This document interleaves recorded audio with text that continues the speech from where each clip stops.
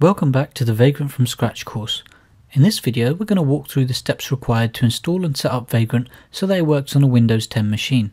To follow along, all you really need is a basic familiarity with the command line and how to install applications on Windows. Let's get started. As we mentioned in a previous video on the course, Vagrant is not the software which actually runs your virtual machines. That is done by a hypervisor. In our case, we're going to be using VirtualBox as the hypervisor because it's the easiest to get started with. Not all versions of VirtualBox will be supported by Vagrant. Head on over to the Vagrant documentation page at vagrantup.com/docs/virtualbox to find out which versions of VirtualBox are supported. In our case, we can see that the latest version of VirtualBox that Vagrant supports is the 5.1 series, so that's the one we're going to need to download. To download VirtualBox, go to virtualbox.org and click on the Downloads link. Now we need to check that the latest version to download matches the supported Vagrant version. In this case, the latest version of VirtualBox is version 5.2, but we know that Vagrant currently only supports the 5.1 series, so we will need to choose to download the previous version. In the future this will change, as Vagrant releases a version that supports the latest VirtualBox. Let's go ahead and download the 5.1 series Windows installer.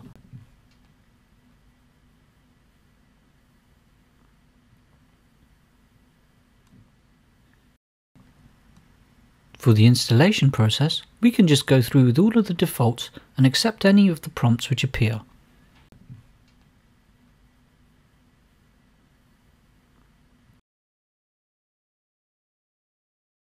To install Vagrant, head on over to vagrantup.com and click the download button. You can see on the page that the latest version for us is version 2.0.0. Scroll down to Windows and choose the installer for you. For us that is the 64-bit version. Once the installation has finished downloading, open it and choose to run it. Once you have read and accepted the terms of the license, you can just carry on the installation with all of the defaults. I've sped up the video here, so don't be surprised if the actual installation takes a number of minutes on your computer. Once it's complete, you'll have to restart your PC. Now that we've installed everything required, including VirtualBox as a hypervisor and Vagrant itself, we need to test that everything has been set up correctly. Create a new directory somewhere and open a command prompt so that it is in that directory. A word of advice: when working with Vagrant, make sure that the path to your project directory does not contain any spaces in it, because sometimes this causes issues. It is best to avoid these issues by using dashes or underscores instead of spaces in your project directory name. You can see that I've chosen to use dashes in my project directory, which is called My First Vagrant VM. We're going to run through a whole bunch of commands to test that Vagrant and everything else has been set up properly. I'll try to explain these commands briefly as we go along, but don't worry if you do not understand it, because I will be covering them in much more detail in a later video. Right now, the point is just to verify that you have set up Vagrant correctly. The first command you should run is vagrant init bento/ubuntu-16.04. This command will put the default configuration file into your project directory for the Vagrant virtual machine image provided by the Bento user that is labeled Ubuntu-16.04. The Vagrant virtual machine image is known as a box and will be pulled from the public box catalog. We will cover this in much more detail in a future video.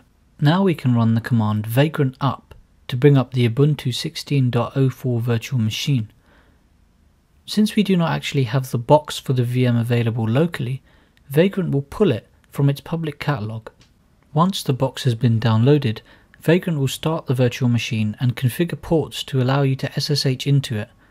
If you receive warnings stating that the connection has been reset or aborted, don't worry, that's normal. Vagrant is just trying to connect to the VM without it having fully booted. After a while the connection will be successful, so just be a little patient and the warnings will go away. With the virtual machine running, we can now enter the command vagrant ssh to SSH into the virtual machine. Once on the machine, we can run the command uname-a to see the Unix name indeed being an Ubuntu Linux machine. Let's exit the SSH session. And now, to shut down the virtual machine, we can run the command vagrant halt. And there you have it. You've now successfully set up Vagrant and tested everything so that it works. If at any point you receive an error message whilst testing Vagrant, then you should copy and paste the error message into Google and follow the instructions of any forum posts which describe how to solve the problem. We barely scratched the surface with Vagrant in this video. To carry on learning even more, watch the next video in the course. If you want to see more informative content, be sure to subscribe and check out some of the other videos available on my channel.